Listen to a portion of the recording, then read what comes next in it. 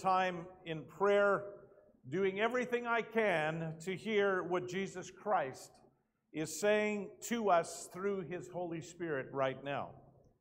2 weeks ago, Brother Wally shared a great message, Time for Change. He quoted Deuteronomy chapter 1, where God tells the Israelites, on your way now, get moving. You have stayed long enough at this mountain. Last Sunday, Pastor Ted preached a sermon entitled, This is Our Hour. He talked about God's supernatural timing and His timing for the church right now. The Lord has very clearly told me what the title of my sermon must be this morning. I have tried to work around it, but the Lord says, no, this is what I want you to share on. So God's message to us this morning is this. This is no longer business as usual. This is no longer business as usual. And I want to thank Coral. Coral, thank you for working on the PowerPoint. I'm not very good with technology and design, but thank you, Coral, for doing that for us today. But you know what? If we just put those three titles together, I think we start to get an idea of what Jesus is saying to the people of Crossroads right now. First of all, time for change. Secondly, this is our hour. And thirdly, this is no longer business as usual. Over the past 10 months, we have heard in society and on television this statement repeatedly, get used to a new normal. Going back to the old normal is past. The world is forever changed. There's no going back to the old way of doing things.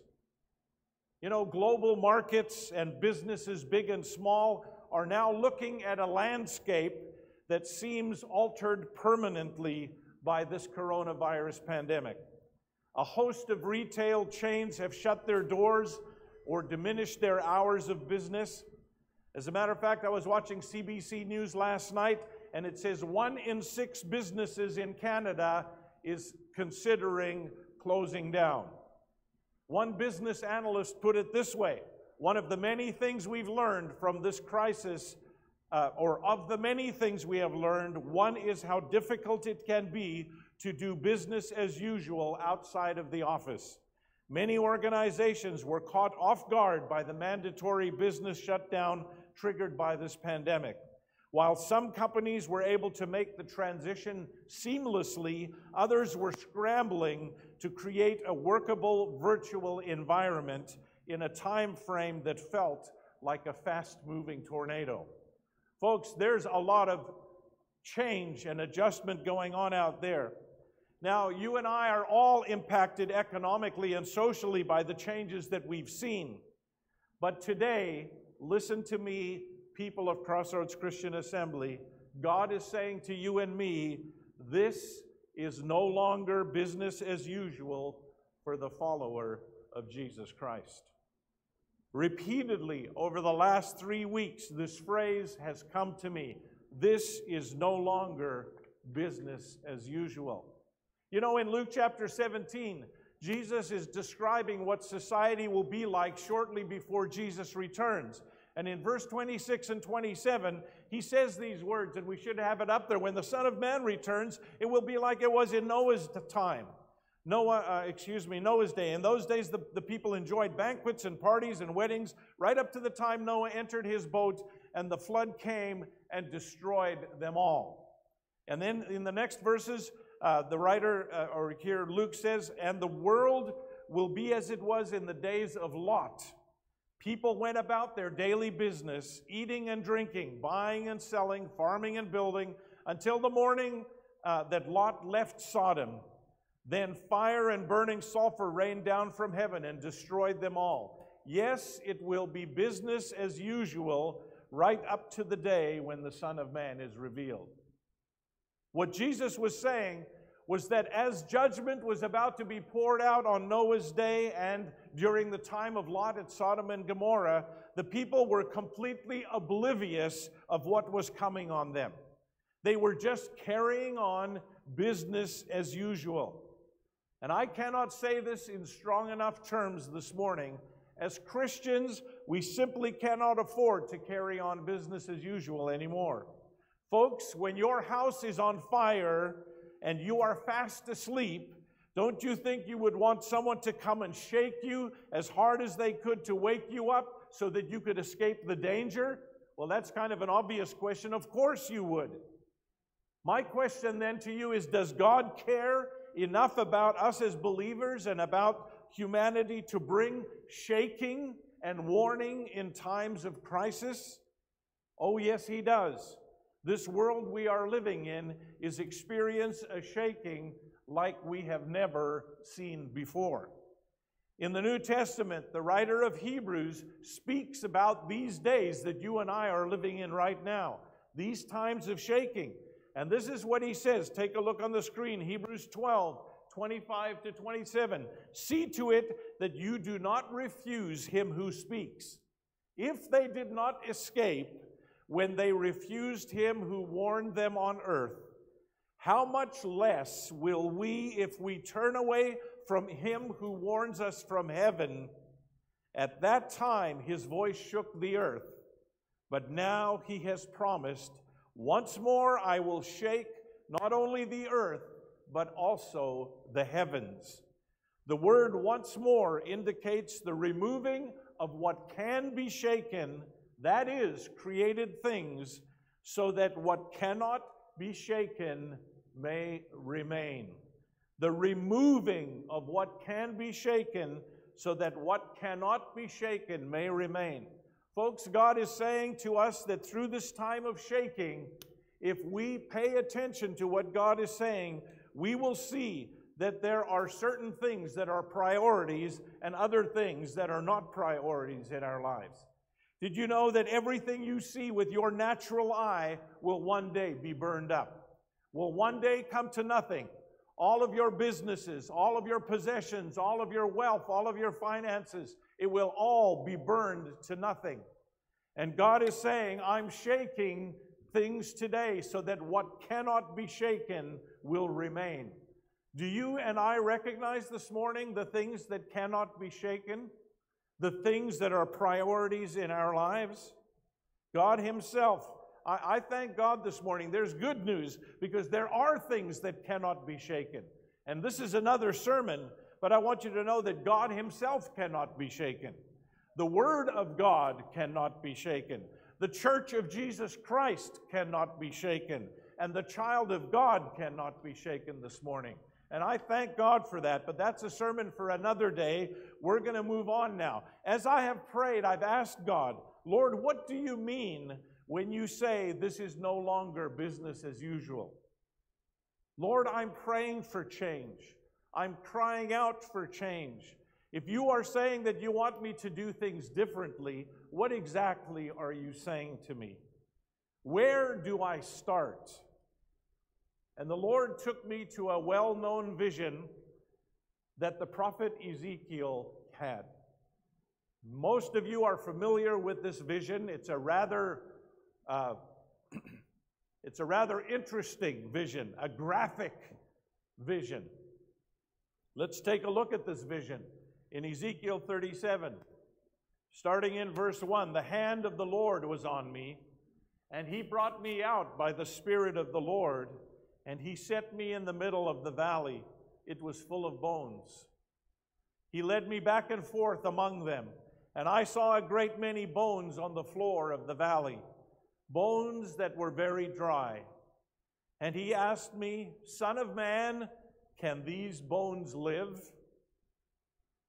And I said, Ezekiel said, Sovereign Lord, only you know.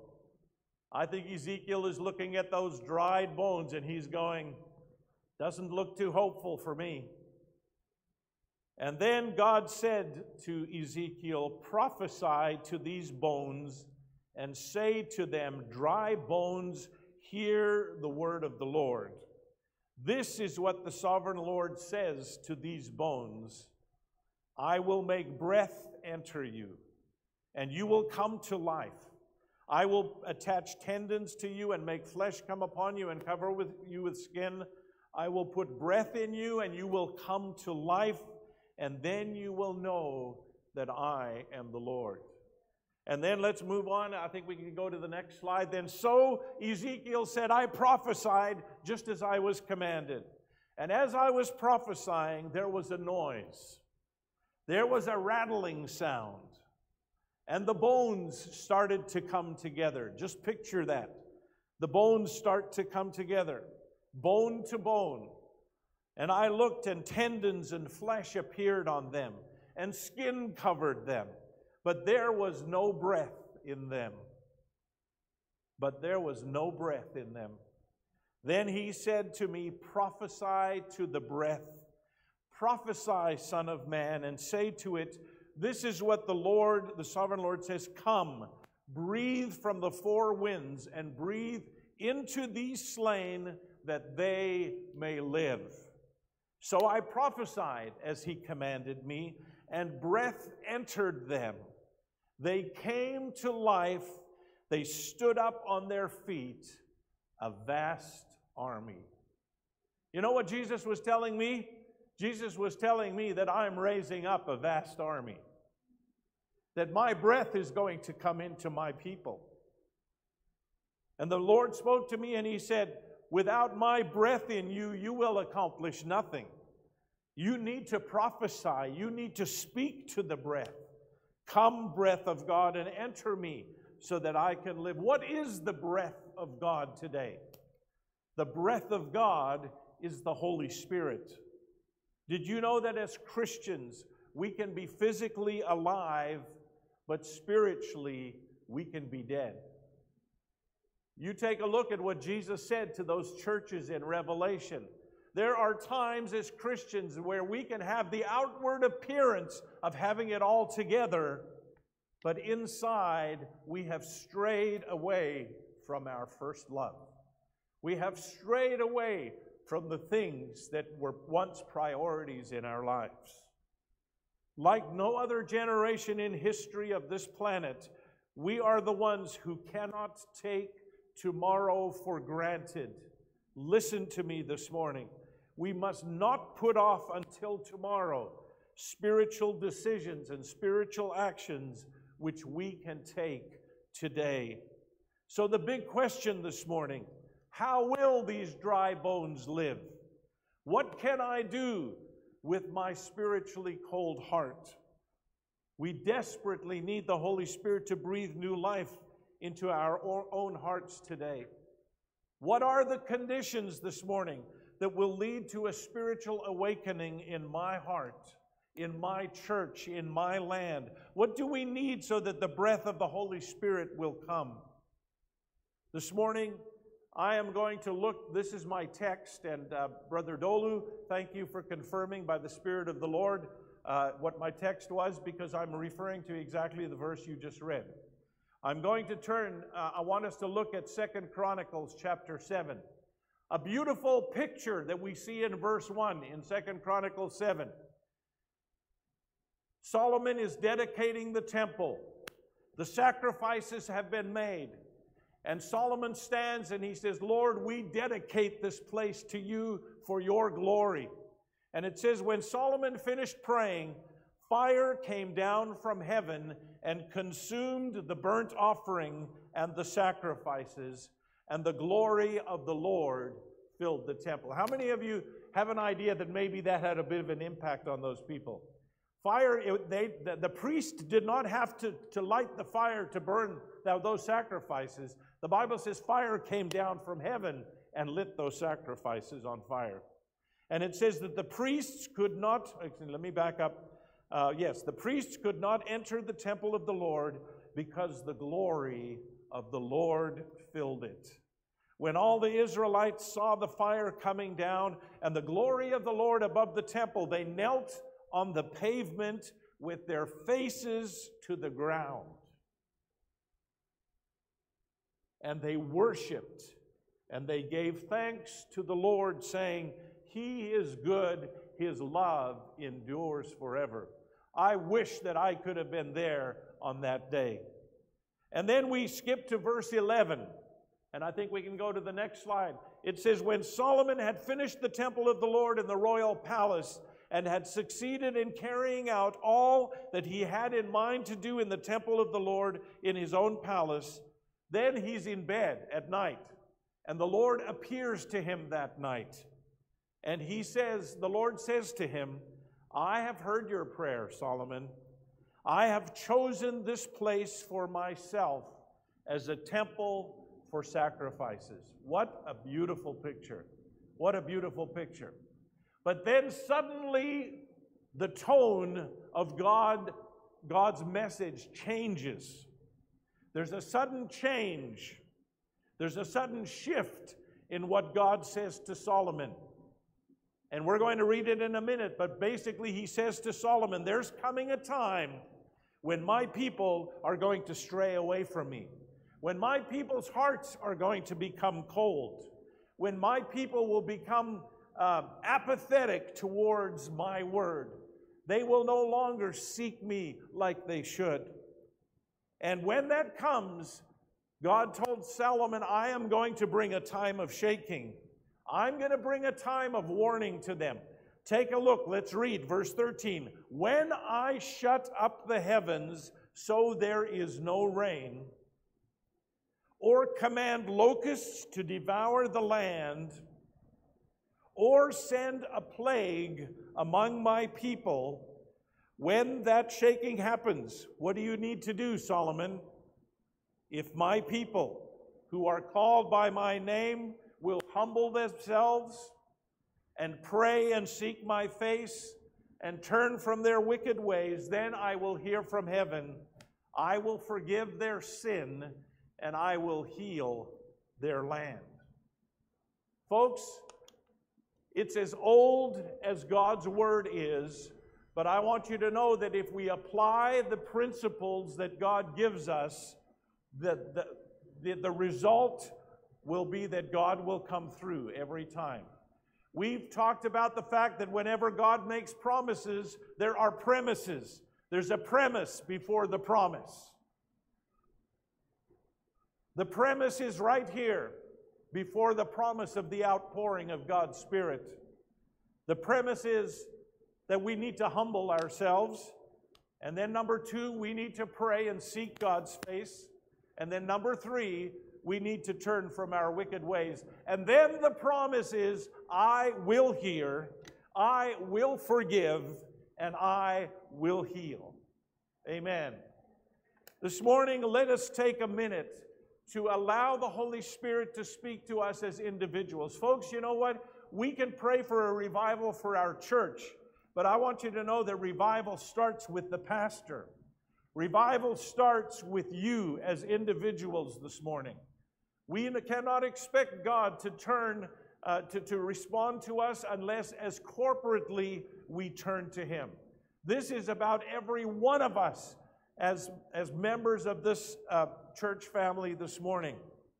Number 1, humility. What on earth is humility? And how does it apply to what we're talking about this morning? I want you to know that God is saying that He's going to breathe spiritual life into us when we come to a place of complete dependence on Him. Jesus said in His Sermon on the Mount, "Blessed are the poor in spirit, for theirs is the kingdom of God." What does it mean to be poor in spirit this morning? Does it mean that your bank account is empty? Does it mean that you're bankrupt? As a matter of fact, being poor in spirit is something that you want. Jesus said you're blessed if you're poor in spirit. I want to tell you what being poor in spirit means. It means that you realize how desperately needy you are and that God can only be the source of everything that you receive. The poor in spirit are those who realize at a fundamental level that they are needy people. It's the sign of humility. This morning, in order to accomplish anything in our spiritual lives, we have got to have the power of the Holy Spirit. God said to the children of Israel in Deuteronomy chapter 8, Listen to me now. He's not talking about the heathen nations around. He's talking to his own people. Listen to it. When you eat and you are satisfied, when you build fine houses and you settle down, when your herds and your flocks grow large, and your silver and your gold increase. He didn't say there was anything wrong with any of that, but he said, then your heart will become proud, and you will forget the Lord your God. Then your heart will become proud, and you will forget the Lord your God.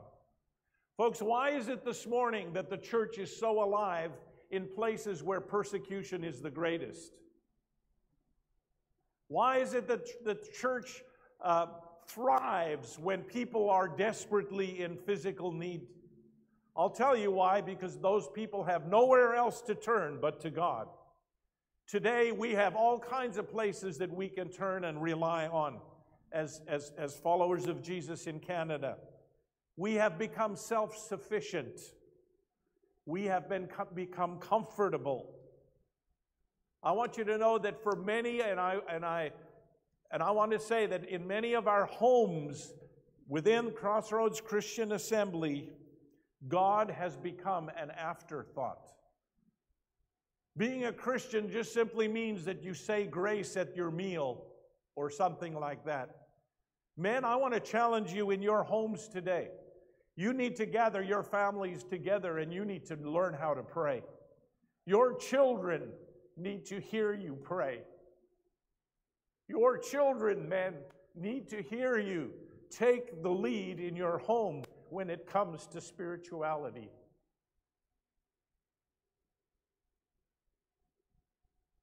Folks, I want you to know that your Christian life is something that means so much more than just what you do on a Sunday morning. God is calling on us to become humble before Him and say, we need you. Teach your children that they need God in their lives. Don't rely on your own finances and your own programs. Don't take God's word for granted. We need to have an awe of God in our homes this morning. Listen to what a couple verses have to say about humility. Folks, I want you to know that pride shows in our families when God and godly things are no longer a focus in our homes. Then we are proud. You may say, Pastor Steve, I'm not proud. I want you to know that pride before God comes when God does not become the focus of our homes. Isaiah 66, 1 and 2. Take a look at Isaiah 66, 1 and 2. The Lord is saying this. He's saying, heaven is my throne, the earth is my footstool. Has not my hand made all these things, declares the Lord. But you know what? This is the person that I esteem. Who does God esteem this morning? Who does God respect and admire? He who is humble and contrite in spirit and trembles at my word. When last did you tremble when you read God's word? You know what scares me today? I would dare say that there are many of us in our church, in our homes, who don't even read God's word together, let alone tremble at His word. Can I challenge you this morning to take time? I want you to know in our home when I was a little boy growing up, there was never a day that went by that my parents did not gather together with us and read God's word and memorize it and pray together. Every day, we never missed.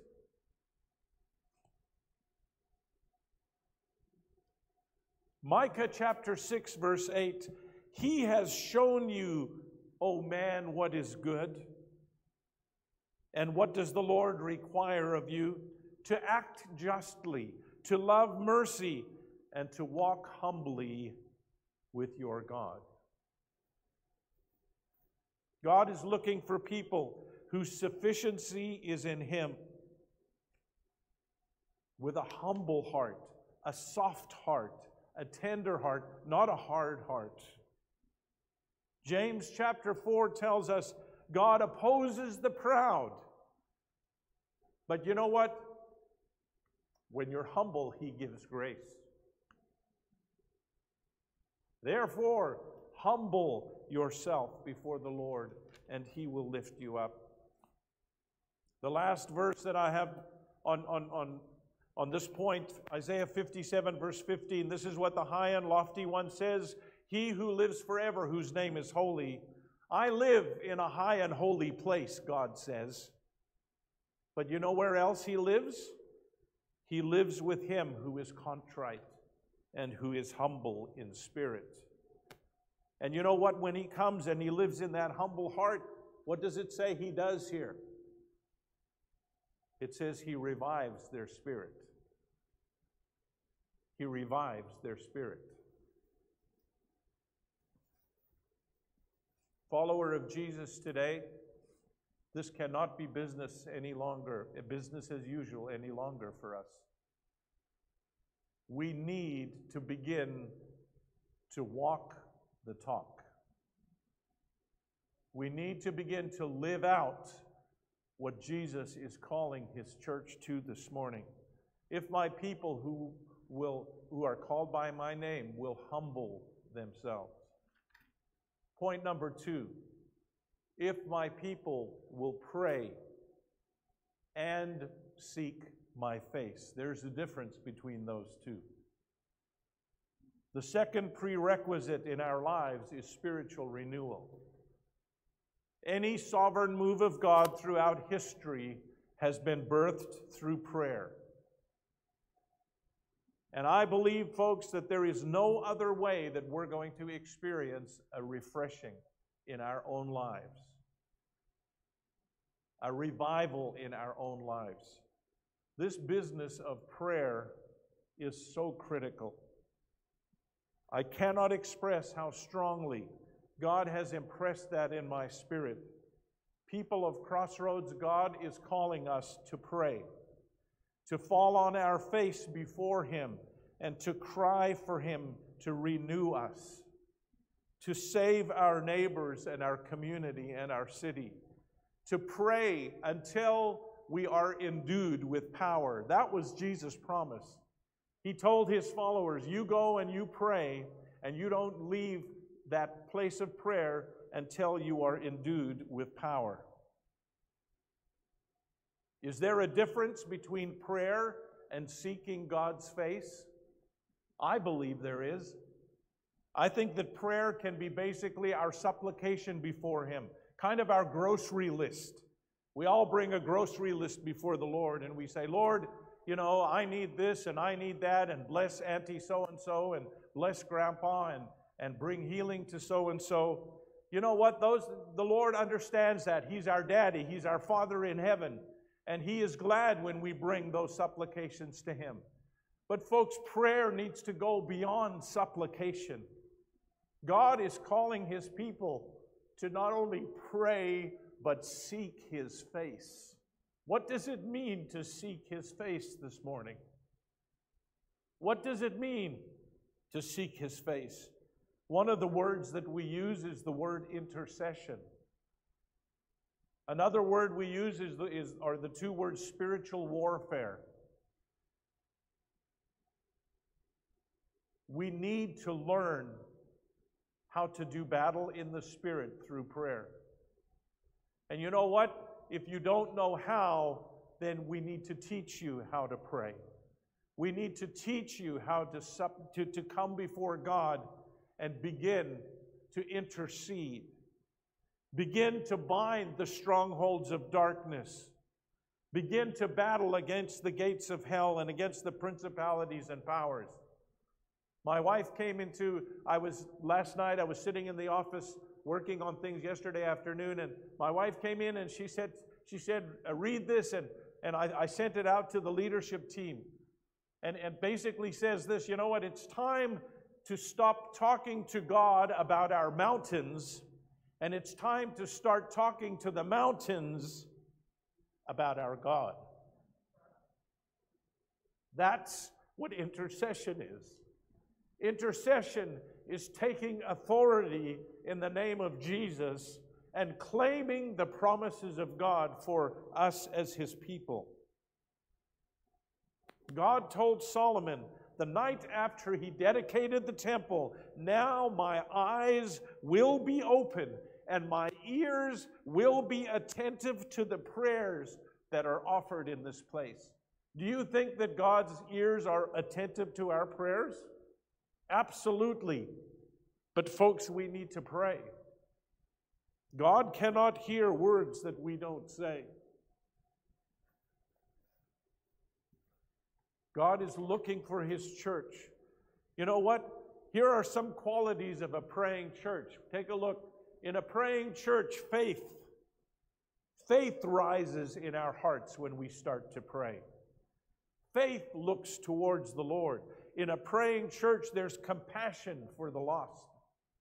In a praying church, there's faith to demand miracles. In a praying church, the Holy Spirit manifests His presence and His power. In a praying church, there is mighty power in the message of the gospel that is preached. In a praying church, there is incredible grace that comes into the lives of God's people. Does that sound like renewal to you? It sure does to me. Does that sound like dry bones coming alive? It sure sounds like it to me. Can these dry bones live? I'm here to tell you this morning that yes, they can live. And not only can they live, but they can stand and they can become a great army for the Lord Jesus Christ.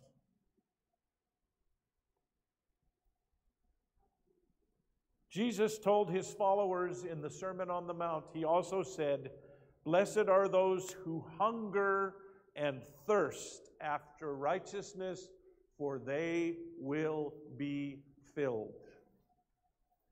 If you want to be filled with the power of the Holy Spirit today,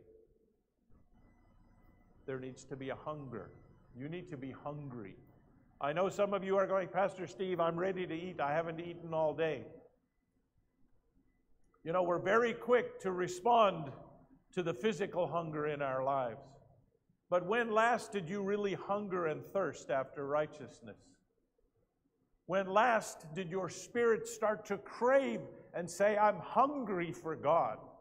I need God in my life"? Blessed are those who hunger and thirst, because those are the ones who will be filled. Listen to David. You can hear the hunger in his prayer when he prays. He says, "O God, you are my God. Earnestly will I seek you. My body longs for you in a dry and weary land where there is no water." Is he talking about physical water there? No. He's talking about in this spiritual desert that I'm in. I'm earnestly crying to you. I need you to quench my spiritual thirst today.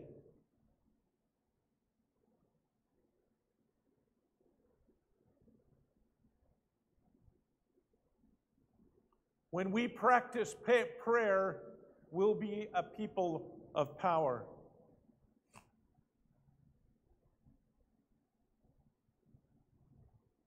If my people will humble themselves, if my people would pray and seek my face. Pray and seek my face. The third condition for spiritual renewal is if my people will turn from their wicked ways. Now, I know that you're saying to me, "Pastor Steve, I haven't done anything wicked lately. I haven't robbed a bank or a liquor store lately. I don't need to turn from my wicked ways." I want you to listen to what Jesus said to the church in Ephesus. Just take a look on the screen. It says, "To the angel of the church in Ephesus Write, these are the words of him who holds the 7 stars in his right hand and walks among the 7 golden lampstands. That's Jesus himself. I know your deeds. I know your hard work and your perseverance. You know what? We have worked hard. We have persevered, folks, as a church. I know that you cannot tolerate wicked people. I know that you've tested those who claim to be apostles but are not and have found them false. You have persevered. You have endured hardships for my name. You have not grown weary. Wonderful accomplishments. But Jesus says this to the church in Ephesus, I have something to say. I have something that I hold against you. You have forsaken the love that you had at first. Consider how far you have fallen. You notice he didn't say you've robbed a bank, you've murdered someone, you have committed fornication. He didn't say that. All he said was, you've forsaken the love that you had at first.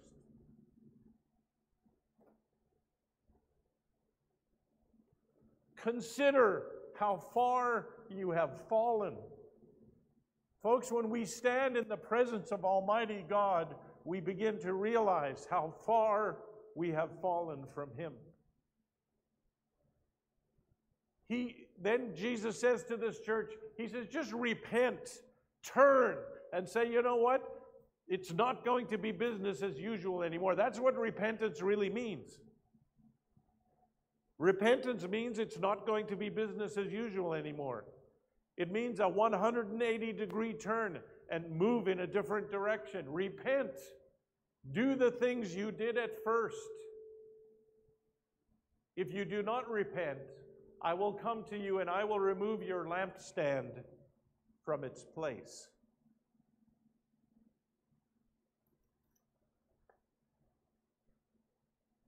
Repentance. Most of you aren't farmers here. Neither am I. But there's a term that Hosea used in Hosea chapter 10, verse 12. He said this, he said, it's time for us to break up the fallow ground. Hosea chapter 10, it says, break up your fallow ground, for it is time to seek the Lord until He comes to rain righteousness on you. What on earth does that mean?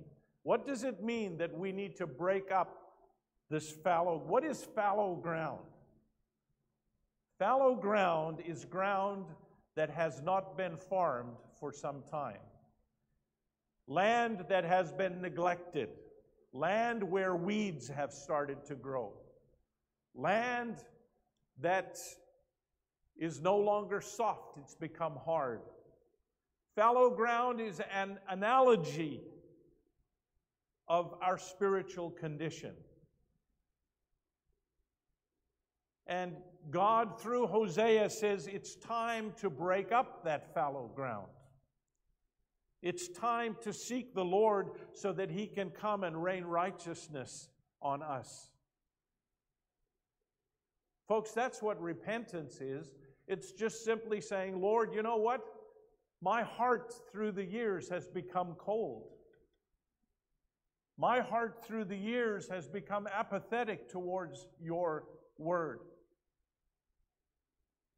I don't rely on you. I don't call on you like I used to. My love for you is not the same as it used to be. I want you to know it's tragic when in our marriages we forsake our first love. But it's just as tragic in our spiritual lives when that passion that we once had is no longer there. And I want you to know this morning that that's exactly what the enemy is looking for, and you and I cannot let him win this morning. We cannot allow him to bring us to a place of just complete apathy and where we just have no longer have passion to serve the Lord Jesus Christ. You know, so many times as Christians, we can put on such a self-righteous spiritual mask. You know, we're more concerned about how we appear to other people than to how we appear before God. You know what repentance is? Repentance is taking the time to say, Lord, I don't care about my brother or sister. I don't care about the church. Right now, this is between you and me. Lord, I want to know, what do I look like in your sight? Where have I fallen short? Lord, let me be humble enough to admit the areas in my life where I need you. Jesus said this, as I conclude this last point. He said in his Sermon on the Mount, "Blessed are the pure in heart, for they will see God." Do you want to see God's glory in your life today? Acts chapter 3, verse 19. I believe it was Peter that said, "Repent and turn to God so that your sins may be wiped out and that times of refreshing may come from the Lord." Is that what you want this morning? That's what I want. In this time of shaking, I want the Lord to hear me. I want the Lord to heal my land. I want the Lord to bring revival. I want refreshing to come into my life. The Lord says, repent and turn to God. Blessed are the pure in heart, for they will see God. I'd like the music team to join me as we conclude our service this morning. I want to thank you for listening. And I pray by the power of the Holy Spirit that somehow something changes in your heart. I pray by the power of the Spirit of God that something changes in my heart. Because it's time for a change. It's time for a change. We will experience God's blessing. We will experience God's power. That's His promise. But this morning, the premise is, if my people will humble themselves.